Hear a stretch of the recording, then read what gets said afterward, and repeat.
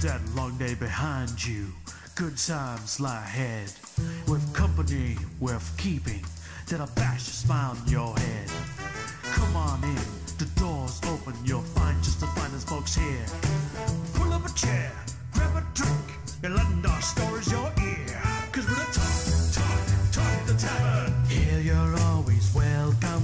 The talk at the tavern. Promising beer and bedlam. The talk at the tavern. Music, medicine, then some.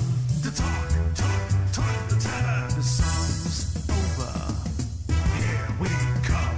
And welcome to the Tavern. I'm Travis Sivart, your host of Talk of the Tavern. And, yeah, my vices tonight are, I've got a pipe full of vanilla Cavendish tobacco and some bourbon here in my New Orleans glass. And also make sure you check out my sci-fi and fantasy books. Portal should reach book 6 by the end of the year. Ed, what do you got? I'm drinking what's left of my water and a little bit of Pinot Noir, my favorite wine. Yeah, I need to stop drinking it, I guess. Andrea. Oh, hi. Yeah. Okay, so knitting, starting a new project, and of course, nature's soda water. So, what project are you starting? Oh, it's a new washcloth. Nice. I'm making dishcloths because, you know. I like the one we have in the kitchen. Did you make that one? Yep. Yeah, it's good. I like it. Nice tight weave. Huh. It's a compliment you can't say to a lot of people. So, tonight's topic, it's on fire. It's a hard one. By the way, chat says, Bree says, I still have water. Mouse says, got some red Gatorade. Joe has sparkling water. Fancy. And Bree says, tighter the better. I don't know what her vice is tonight, but I can guess. So tonight's topic is, we're going to talk about the Emmett Till Anti-Lynching Act. Yeah. So we'll go into that in just a moment. I guess we could raise our glass to laws that should have fucking never been needed, but thank God they finally did it. Okay. All right. Maybe. I could ping Cogsley and ask him for a good toast instead if we want to drink again. Hold on, let's see what Cogsley says here. Cogsley, go. There we go. We will never have true civilization until we have learned to recognize the rights of others. Will Rogers. Oh, wow. Yeah, very fitting, Cogsley. Well done. How the hell did that happen? It's haunted. Oh. Okay, so apparently we just passed a law in March in the U.S., signed into law March 29th, where the act amends the Matthew Shepard and James Byrd Jr. Hate Crimes Prevention Act and prior hate crime laws to define lynching as any conspired, bias-motivated offense which results in the death or bodily injury. It was passed by the U.S. House of Representatives, blah, blah, blah. And the bill was named after the 14-year-old. You're all going to die down here. I'll check and see what that sounds means in a moment. That's the live chat. The bill was named after 14-year-old Emmett Till, who was lynched in Mississippi in 1955, sparking national and international outrage.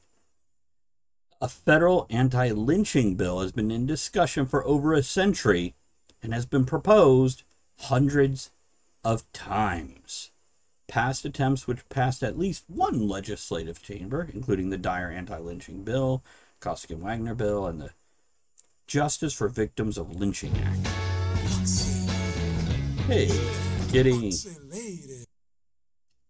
So, a couple comments from chat. Maria, who's in Canada, says, I honestly know nothing about this, but anti-lynching sounds like a good law. And then she says, please tell me this is an old law and not something that was recently applied and where. Yeah, then she says, No. Never mind, recent law. This year. Yeah. And then there are questions about Emmett himself. There's things like, didn't the woman who accused Emmett later admit on her deathbed that she lied? And Maria says, wait, Emmett, he was wrongly accused of rape, wasn't he? Joe says, I think he was accused of whistling at a white woman.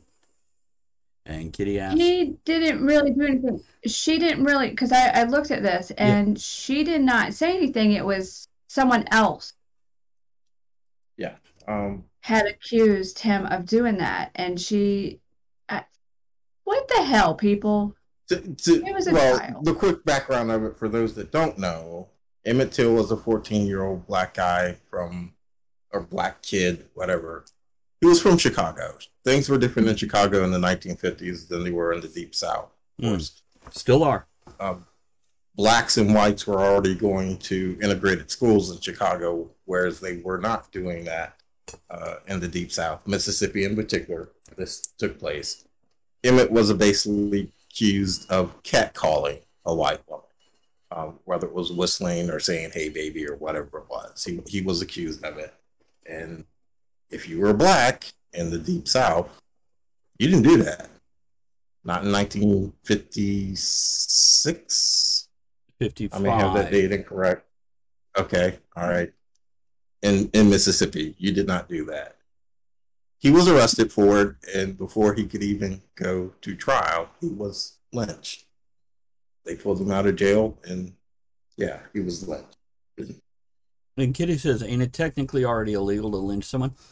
It's illegal to attack or hurt somebody. It's illegal to kill somebody.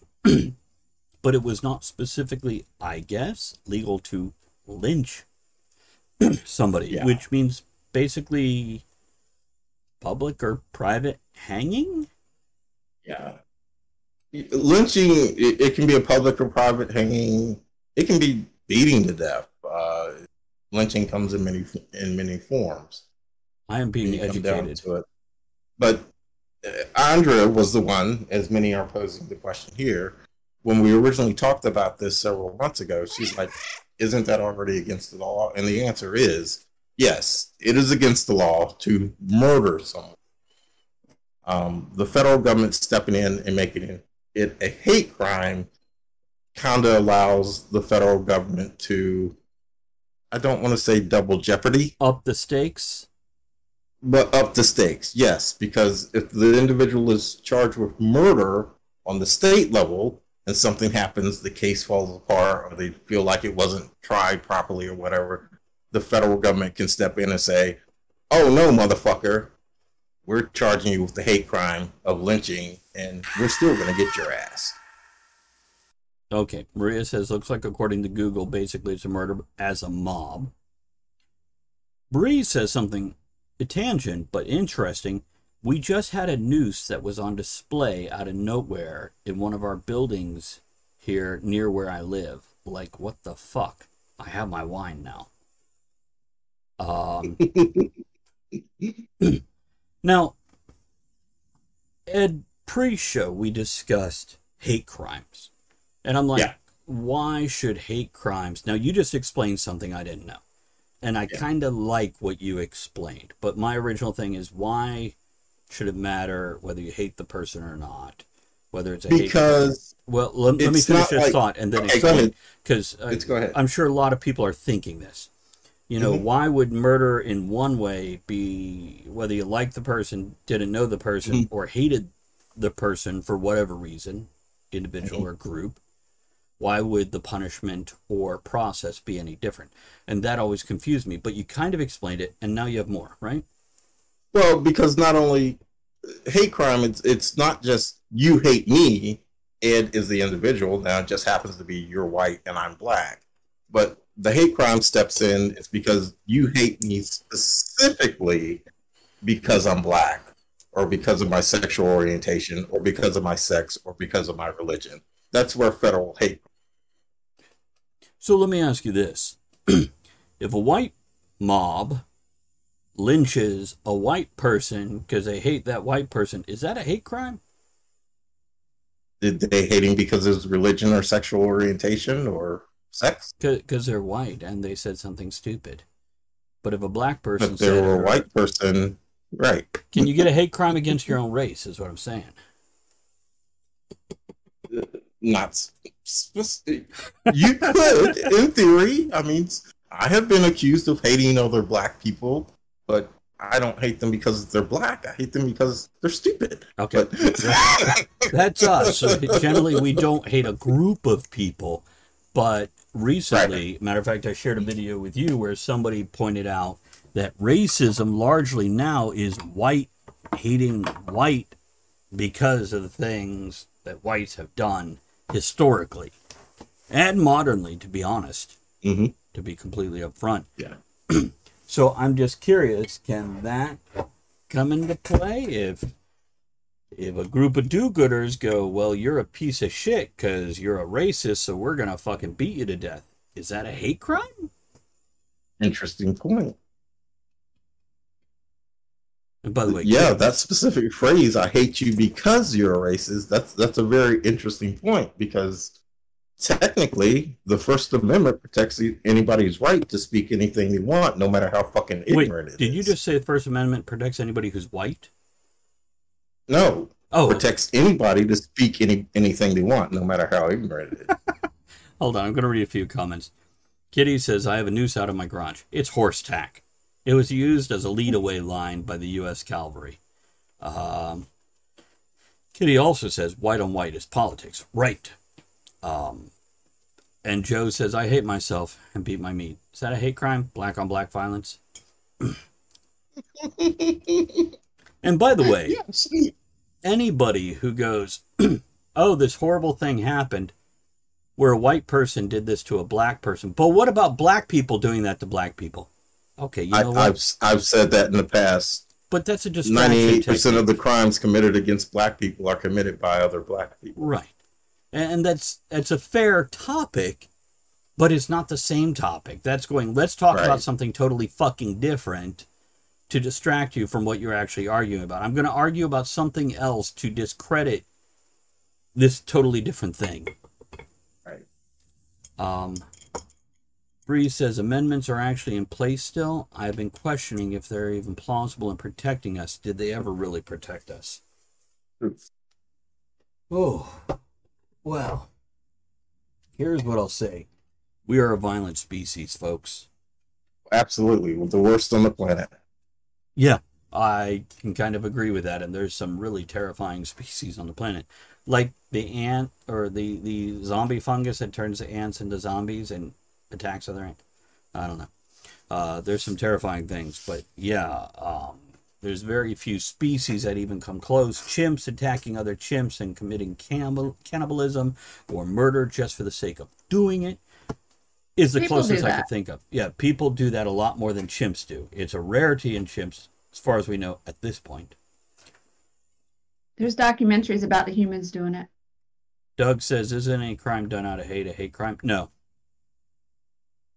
No, because it has to be against a certain race, religion, sex, sexual orientation, yada, yada, yada. Right. And if done by the same race, group, religion, sexual orientation, I don't think it falls under hate crime anymore. No, it does not. That's weird. It just falls into this person, we hated him, but it's not a hate crime.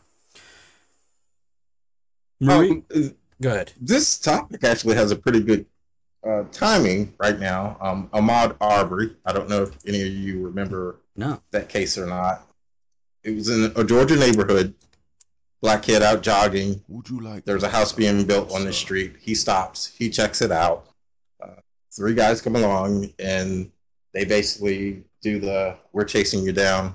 Boy, what are you doing there? And he ends up being killed by them. I do remember. It was like a neighborhood watch that did it, right? They were claiming neighborhood watch, but things came out later that said they weren't officially any neighborhood watch or anything like that. They were all convicted of murder by the state of Georgia. The first conviction just got handed down this week. Now I realize this show is showing later on one of the individuals as a hate crime. So both the state of Georgia charged them, convicted of murder, and they're probably all three going to be charged on the federal government level for committing the hate crime. It was determined they did it specifically because he was black.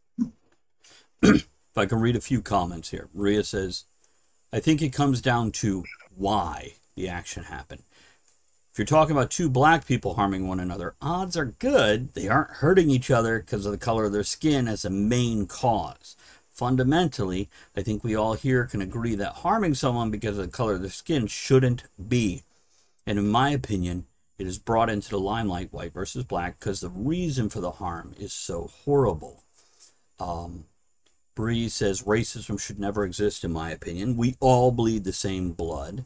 Joe says the only thing I'm violent against is the snack bar. Love that comment. I feel like I should put that into a quote. And Kitty says Japanese legends of acts done to kitsune and people accused of possession by a kitsune are quite possibly some of the oldest hate crimes on record. Yeah. See, Doug, Doug asks, and why do we have to classify a crime? Murder is murder regardless of motive, which is what I originally said, but this is saying the motive is not, it's racially driven. These people could be a future harm in the same way to other people of the group that was attacked initially. Exactly. And that's why the hate crime thing comes into play. There's a potential here beyond, I murdered this person because I hate that. Ed murders me because I'm a fucking asshole. Okay. Ed murders me because his motivation is I'm white. He is potentially harmful to all white people, or vice versa. I should have done this in the other direction. I was trying to make myself the victim instead of saying I killed somebody. But it's true. But right. So that's why, Doug, and I was ignorant of that before Ed. Wow, Ed, you're like really fucking educated tonight and shit. Oh, thank you. Well done, yeah. Maria says, I have to say allegedly, but a murder attempt happened here as well, so it's not just the U.S. She's in Canada. Merely because the kid, I think he was in his late teens, was black and near a construction site. The white men working shot nails at him from their nail gun. Why? I don't know. It's like, why would you shoot a nail gun at a stray cat or a stray dog? Not that I'm equating people to animals, but it's still that same kind of dumbass mentality. Violence is violence. Don't do it. Bree says he murders you because he's jealous of your fucking amazing mustache. That could be. And then he's a threat to everybody else with handlebar mustaches. Joe says if Ed tries to murder Travis, just bring out a woman with a strong back. It'll deflect. It'll definitely change my attention, that's for sure. And then I'm going to read two comments here that I'm not sure if I should, but I'm going to. Kitty says, I feel there's a lot of anti-white hate right now. And by the way, I am assuming Kitty means in the world, in our country, in our society, as opposed to in the tavern right now. And Bree says it's because whites lived up to the full fucking white privilege BS. And that is something we can go back and forth on. Because again, I believe white privilege exists, but I don't believe it exists to the extent that we try to make it out to be. Thank you, Ed. I'm glad you were able to finish my sentence with that. Yeah. So Maria answers your question, Andrea, saying, I wish I knew why, Andrea, but it was 100% racially motivated.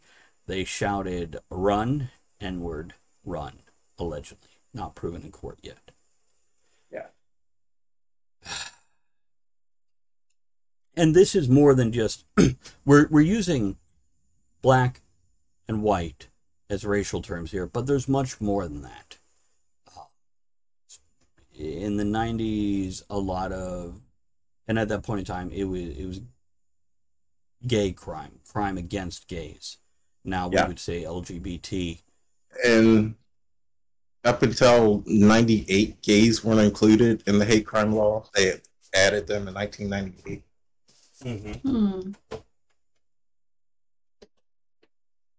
Well, and I know even further back, because I was listening to something and there was hate crimes against Irish. Mm-hmm.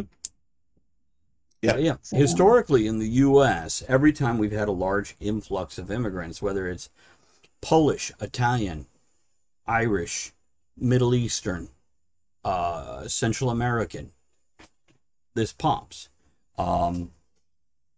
Joe, and by the way, I'll clarify for our podcast, Joe's a black guy. Hope Joe don't mind me saying that, but says, I know Ed has some stuff to say about white privilege. He looked at the camera like, we about to do this now? Do you want to voice any opinions on that? Sure, I was going to leave that out of this show, but does white privilege exist? I think so. Sure, I have gone into job interviews, not gotten the job, and I have left feeling as if I didn't get the job because of the color of my skin. Mm-hmm. Maybe not. But I don't feel like it's just easy to throw out that phrase white privilege today. And ultimately, I feel like I am where I am in life because of the choices and decisions that I make, not anybody else. My father, who was a civil rights leader within himself, instilled that in me as a child. Okay, he told me, okay, he had been through a lot of shit, born in 1930s in rural Virginia. He saw some shit, okay, mm-hmm. But he told me the white man is going to try to keep you down. But he also followed that up with, don't let him. I introduced an article to Andrea and Ed a month or two ago, suggesting we could talk about it, and we were unsure, but it relates now.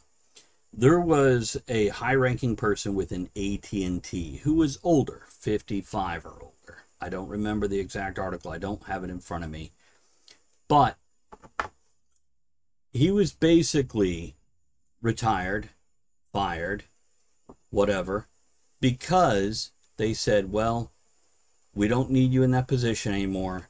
We've got to downsize. Our profits are down. And before he even left, he hit that third quarter meeting where they said all of AT&T is up. And remember, as we're bringing new people in, we want diversity. So basically, they had a quota to meet of hiring non-white, straight males. Females, LGBT, any ethnic group except for white. They had a quota they had to meet in the hiring and filling of positions. And they were clearing that bothers positions. Me. Right. Now, by the way, right now, humans go on a pendulum. And we go from one extreme to the other. And right now, we're in one extreme. And it's fair because we have to go to a certain extreme. So when we go back to that middle, we grow and things get better, more fair. Not that it's even close to fair. I'm not saying that. But, and also I'm not saying reverse racism exists or doesn't the exist. Answer. Yeah. It's a thing, but it's serving a financial purpose. Okay?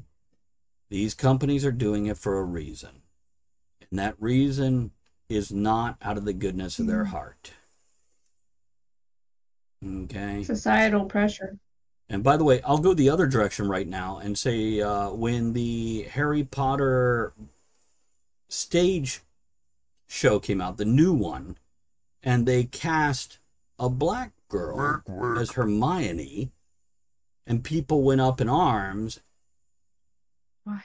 I don't fucking care. As Andrea has often said, why don't we just cast the part or the job, as the case may be, to the best qualified, to the best person for the fucking job, and not worry about this other stuff.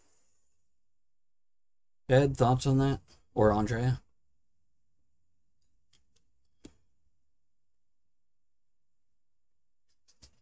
Otherwise, I'll read comments if you guys got nothing. I don't know. As a black man, sure, I have looked at movies and I have said, where's the black people? Mm-hmm. Star Wars, the original, Lord of the Rings, where's the fucking black people? Mm-hmm. But there's stuff out today. I forget what it's called. I think it's on Netflix.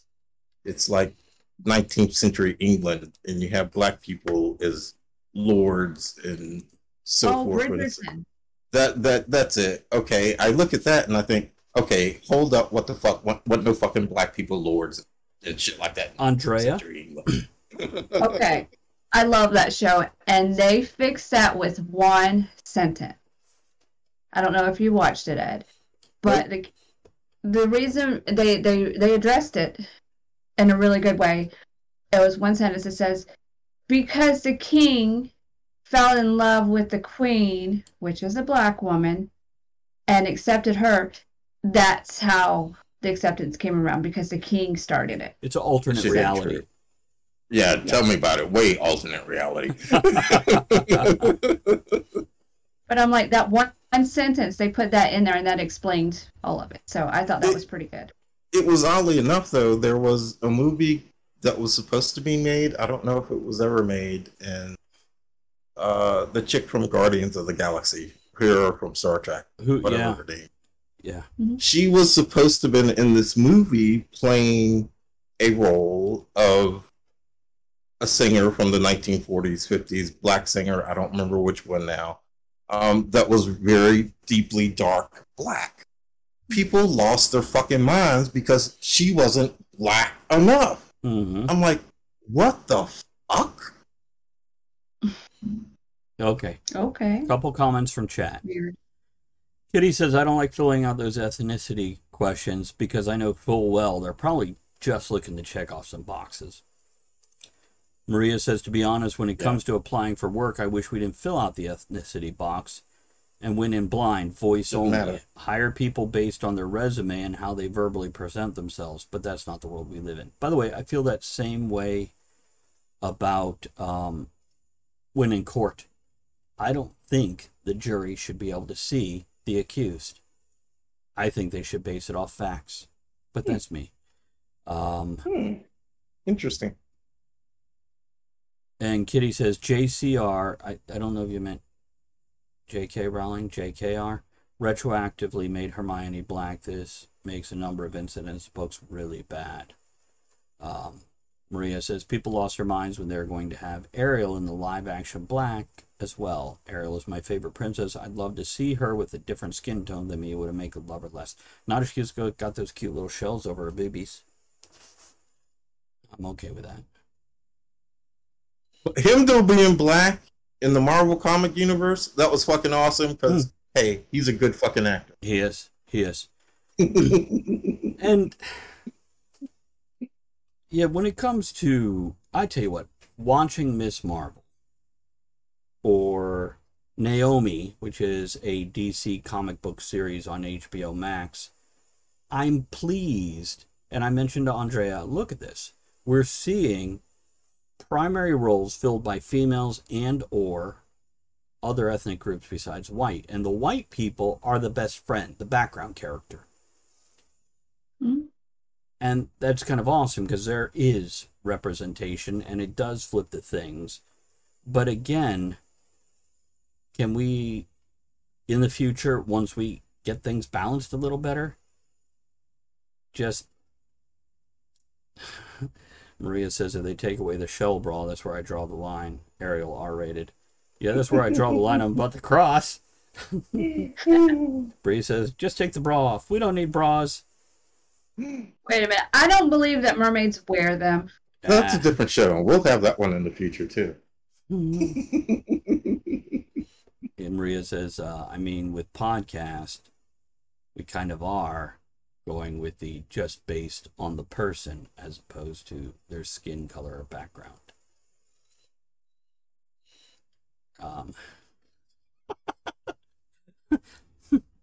Okay. I don't know if I should read that comment. Joe says J.K. Rowling, the author of Harry Potter, can just do that, I guess. Dumbledore is gay. Hermione is black. Joe has a 10-inch wand. She can alter reality. It's good for your wand. I bet you it's made with dragon bone, too. So, anyhow, any closing thoughts on this topic, guys? No. No. Okay. Here's what I say, guys. Let's get our shit together. Let's do what we have to do to get us to a place where we can accept people as a goddamn person instead of all the other things. And then let's get to moving forward together. Here's to you. Have a good night. And Kitty says, mermaids don't wear bras. Those are mollusks stuck to their chest. That's a whole different movie when you got a starfish on your boobie.